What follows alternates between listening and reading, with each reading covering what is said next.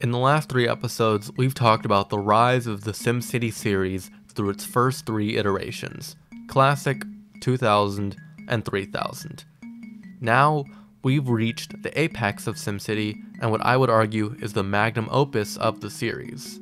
Let's talk about SimCity 4.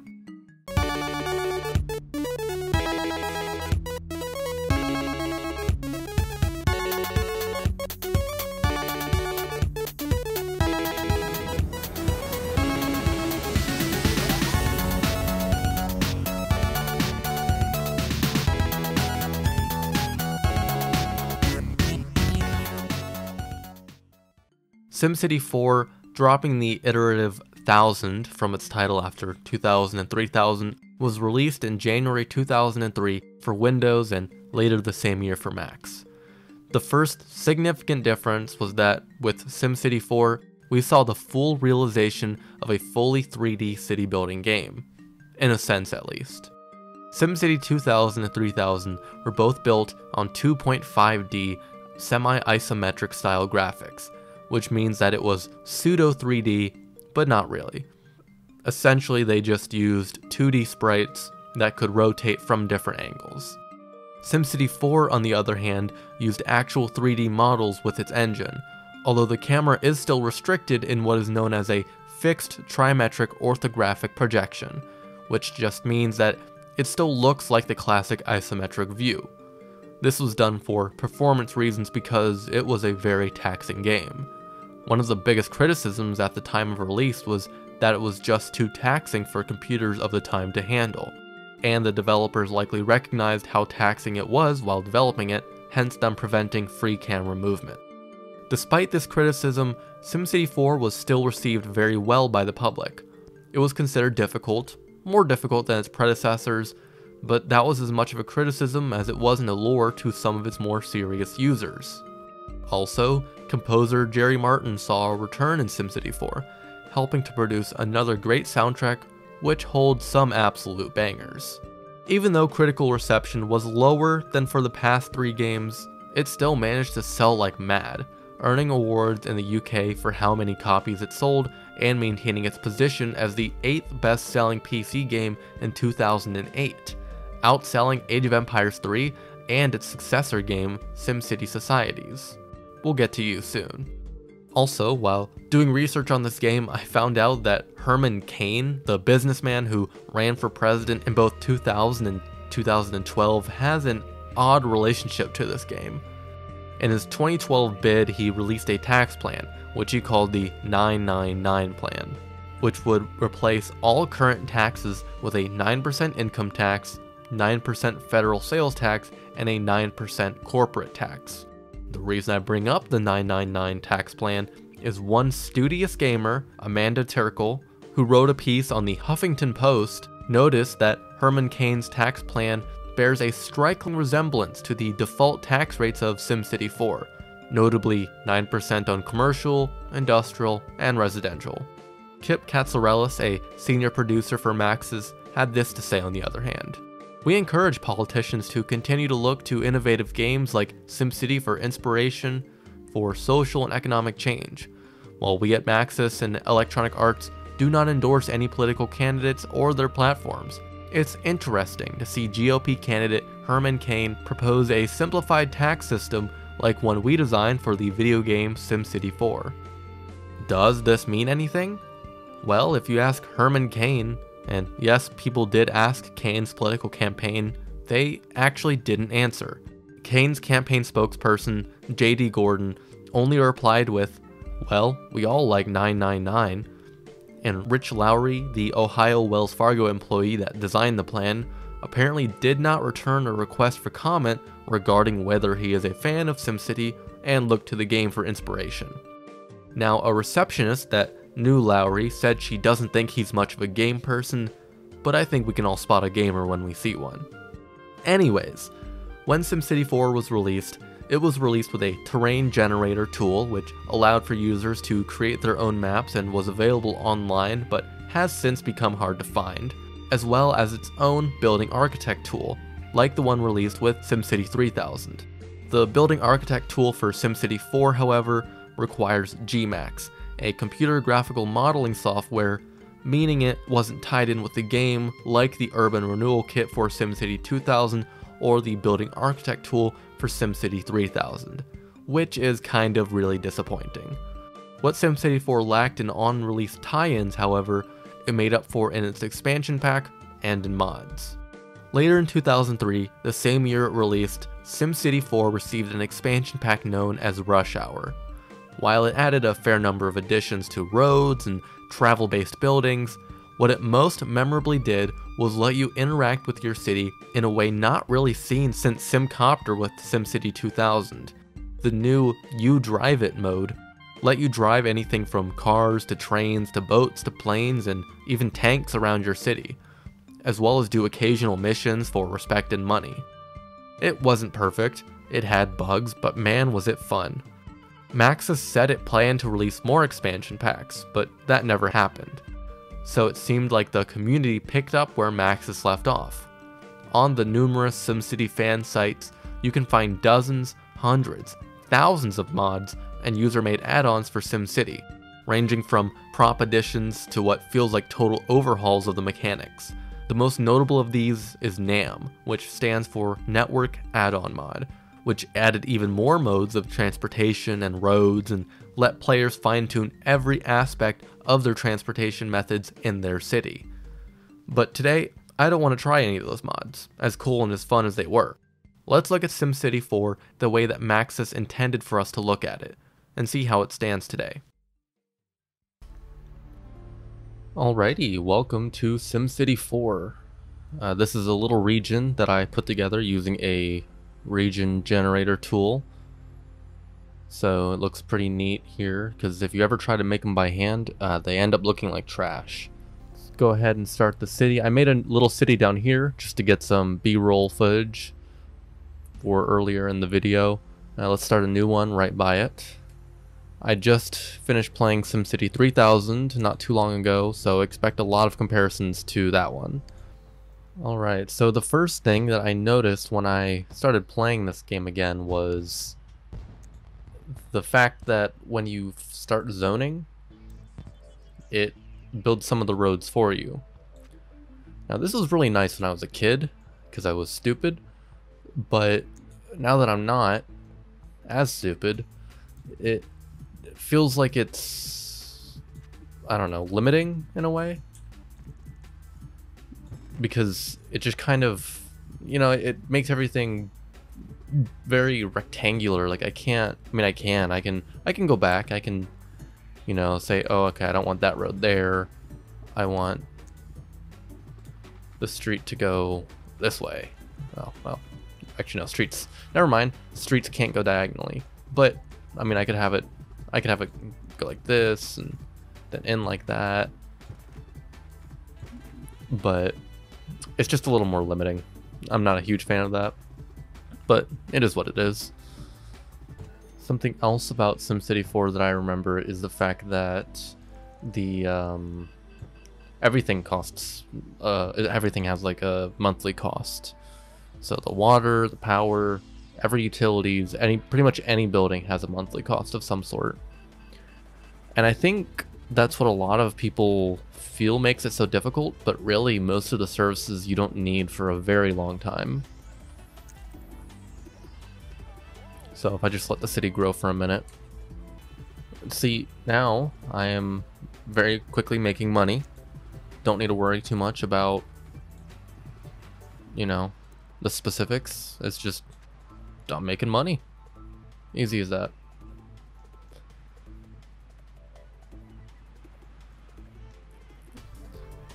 I do really like some of the more in-depth stuff here though, because before you could only just very broadly change taxes, and now you can very specifically change taxes. And see, this is kind of the issue that I have, is unless you put yourself at like the hardest difficulty, it's not very difficult to start making a profit pretty quickly. I mean, and even then, the only thing that does, putting yourself at the harder difficulties, is slow you down a bit, just because it doesn't take you that long to start making a lot of money. So Now what I'm going to do is I'm going to very much more specifically design stuff and just kind of create it in like small little blocks. The pop-ups are very annoying. They kind of just come at you very aggressively. I much prefer the ticker down at the bottom just kind of being right there, not it constantly bombarding you with updates. That's kind of annoying. There are a lot of nice little touches, like when you build a road, it's a neat little touch that they actually have a construction crew come out and, you know, work on it. I think that's neat. And the way that they actually have buildings being constructed instead of just, you know, like over time, like day to day, the scaffolding and stuff actually gets higher and the building grows and stuff like that. It doesn't just like appear like it does in other ones. If you really have the patience, the time, and the know-how, you can really create a very intricately designed city with this. I mean, it's a good game. It's just, you know, because of the stuff that it does streamline, it makes it a little hard to be that intricate all the time. So I've mentioned it in a couple of other videos about farms and just talking about it in general, but I do really like that they actually have farm zones in SimCity 4.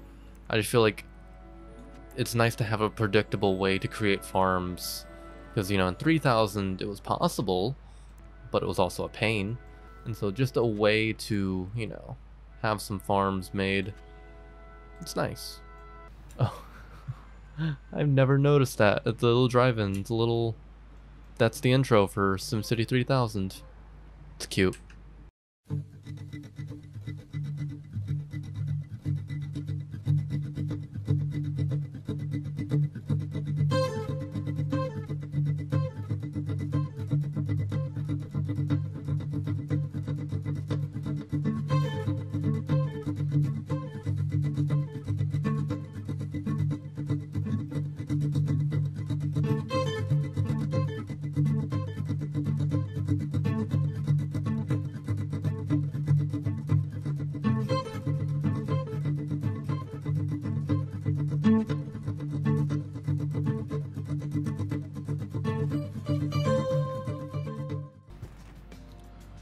You know, I bet there's probably a mod that honestly sounds pretty nice, would just make it so it doesn't...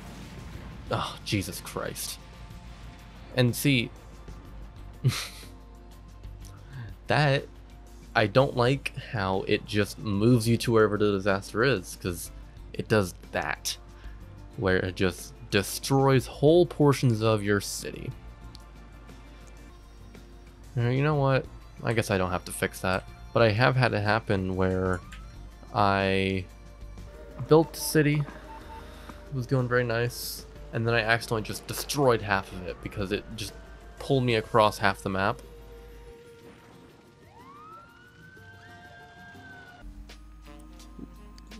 Now's a good time actually to try out some of the data views, specifically traffic. This one's really cool because it actually shows you basically everything. It even breaks down to morning and evening commutes, which are basically the same. But, you know, it helps you to find where the issues are. So, let's just use this for a little bit. I do like how in SimCity 4, as compared to 3000, you can just build straight through buildings. It definitely has its downsides, like I showed earlier, by building a road through just a bunch of buildings. It definitely has its upsides, so that I don't have to just destroy every single building in the path of wherever I want to develop a new road or whatever else, because that gets annoying. Before we go back to the video though, I want to try and play with some of the you drive it stuff. So, Dr. Vu steals a bus. So there's two types of different missions. There's the negative mission that you see here, where it lowers your mayor rating in return for cash. And there's an alternative where you do something, usually you don't get money, but you do increase your mayor rating. I don't care about my mayor rating, so let's steal a bus.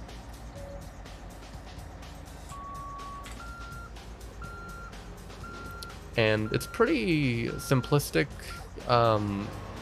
like game mode, but it's very fun. There's 2 ways to drive. You can either have it stuck to the road like I have it right now, or you can kind of turn on your own and just do like this sort of free roam type thing, which is more fun. It's a bit finicky. The You Drive It mode's definitely not perfect, where the AI is kind of terrible like that, but you know, it could be worse. That's not much of an excuse, but it could be worse. It's especially bad when you're in an area with a lot of skyscrapers or just towers in general. Around here it's not too bad, but if I go around any towers, it starts to obscure me. And even though they kind of solved this by having the cars still be visible with like that weird green shadow thing, it does still definitely hinder the ability to drive places. And in all honesty, this is kind of just a novelty. I mean, I'm just kind of driving through my city, causing some havoc. No big deal. It's gonna take a long time. I'm gonna fast forward until I get to the bus stop, or if I have anything interesting to say.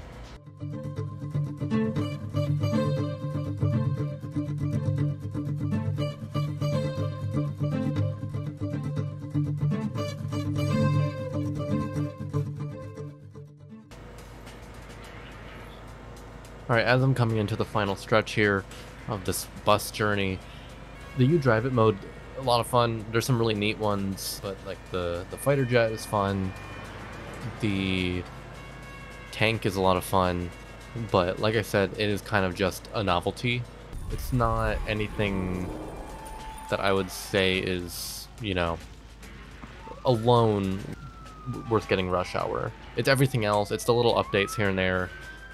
Just the fact that, I mean, if you want technical support or mods, I imagine you pretty much need to have rush hour installed. But you know, that's how it goes. But yeah, I mean, I think that about does it for me with SimCity 4. It is still fun. It's a very fun game to come back to. Oddly enough, it's the first one that I was disappointed by, though. Not because it's bad, but because I've been playing a lot of SimCity 3000 lately, and just as far as the individual city aspect goes, it's kind of lackluster, I'll be honest. You know, the things they added with the rush hour expansion are nice, but it doesn't improve it that much. And the whole game just kind of had like a little bit of a dingy look to it. Graphics are nicer. You zoom in, it's a lot higher, you know, resolution than it was in 3000. I mean, even like the little people look better, but it's better if you want to, you know, just play like a really long form city builder, or if you want to download a bunch of mods that way and you get a lot more customization. SimCity 4 is one of those games where you really kind of need mods to play it the way that you want to play it the way that it's intended. And especially once you've played it with mods, it's hard to go back. After playing it with mods for several years now, playing the vanilla version is very, I don't know, underwhelming. But it is still very fun. If you haven't played it, I recommend trying it out. And just keep in mind, you know, maybe take your time with designing some of the cities. Maybe don't start on easy mode, maybe like medium, just so it's a little bit more of a challenge. But yeah, with that, back to the video. Even without the mods, SimCity 4 was known for its in-depth simulation of how a city works. And this is why I consider it to be the magnum opus of the SimCity series. The way it simulates traffic, urban development, and movement between cities holds up today because it was massively impressive for its time. To this day, there are still very few city building games that can compete with SimCity 4, which is why, 2 decades later, it is still showing up near the top of most lists discussing the top city building games. SimCity 4 truly was the peak of SimCity's mountain, and in the next episode, we'll talk about the first tumble down the other side of that mountain, SimCity Societies. Thank you very much for watching. Leave a like if you enjoyed my video, and subscribe to my channel with notifications turned on to see more of my content. Leave a comment with your thoughts on this video or topics for the future, and if you're interested, I've also made plenty of other videos, so go check those out too. This has been Historical Hindsight, and I'll be seeing you soon.